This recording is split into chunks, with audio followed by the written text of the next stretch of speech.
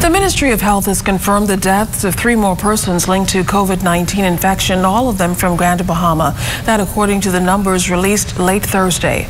The victims are a 66-year-old female who passed away on the 21st of August, a 62-year-old male who passed away on August 25th, and an 81-year-old male who passed away on August 25th.